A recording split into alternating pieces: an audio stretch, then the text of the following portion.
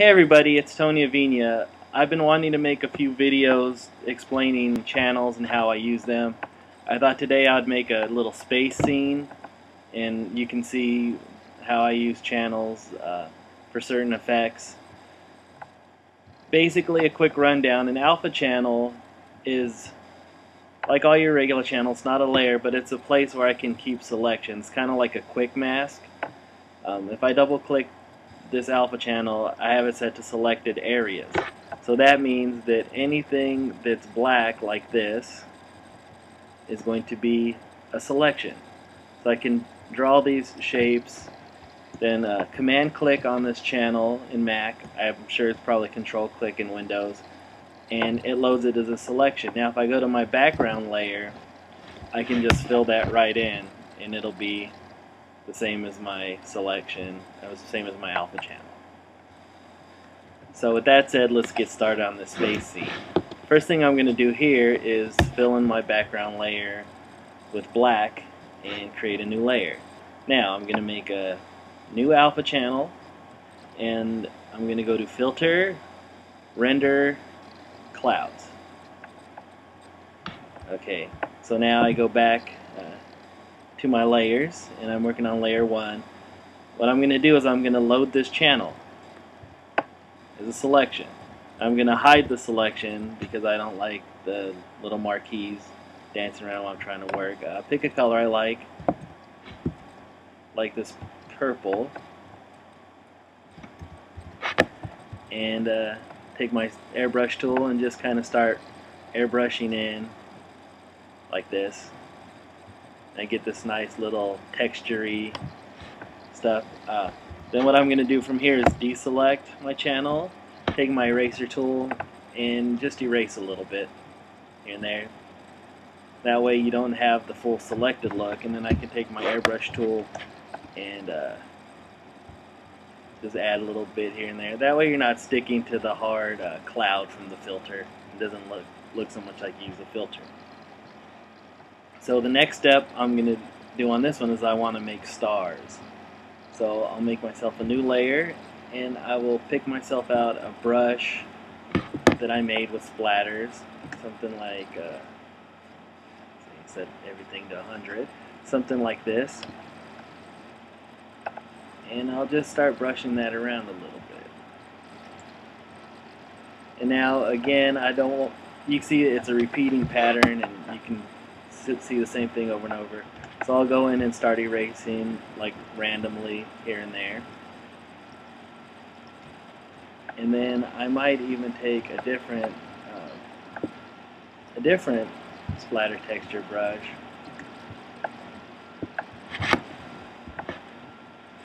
Different texture splatter, and just use that here and there too, just for some variation. Now from here there's two different things I can do. I can make a layer beneath that layer and take my airbrush tool with a soft round airbrush and start airbrushing behind it so we have this little bit of a glow effect, and then you still have that white coming through everywhere.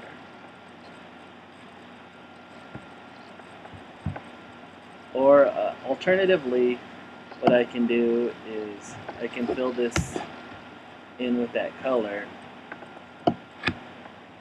and then start airbrushing here and there.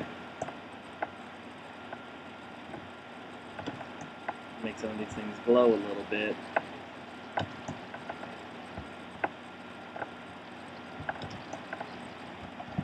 And then make a new layer, take the pencil tool,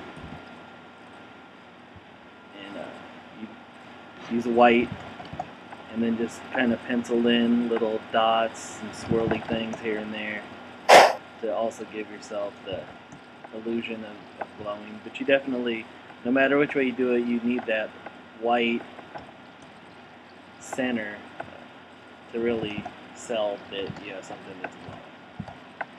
So once we do that, now then make another layer here, and take my rectangular or elliptical marquee and just pull a circle shape here, and this is going to be like a planet.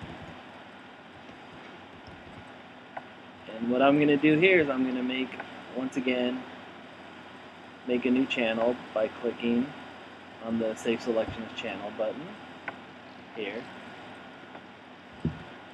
And so once I have that, I'm going to make two more channels. First thing I'm going to do is go to Select, Modify, Expand. I'll expand this about, we'll do 6 pixels, and then I'm going to save that selection. Now, I definitely should name these so I know exactly what I have. This one is Expand. Now I'm going to load my planet selection again, and then this time I'm going to go Select, Modify, Contract. And I'll also do that by 6 pixels. And make a new selection. So now, I can load my planet selection, and I'll just fill this in black, so you're basically seeing a silhouette. Make a new layer, and first thing I'm going to do is load my expanded selection. So if you see here, if I zoom in, I can see that it's away from my initial planet shape.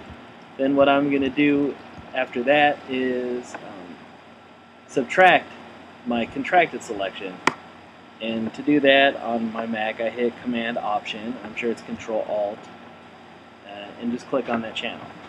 So now what I'm left with is basically a ring. So then from there, I'll take my airbrush tool, sort of airbrush in a little bit of a horizon there. I could expand that selection. I'll do this by 12. And then I will also feather it. And then just airbrush it in a little bit more there. And now, what I usually do after that is I will make a layer underneath, another layer underneath my planet shape. And I'll just airbrush a little bit of color. Like that. So it's really glowing. Now I can leave that white, or I can fill that in with the color, and I would also fill in this layer with the color, and then I go back to my channels. I load the expand, I subtract the contracted one, make a new layer, and I can start airbrushing in a little bit of white there, so you get that little hot glowing thing in the middle. And from there I can deselect and airbrush in a little bit more if I want. I can take my pencil tool, set to a lower opacity, maybe try to make some lens flare type of action. It's not a good brush. Let's see, I could do it with my airbrush tool also.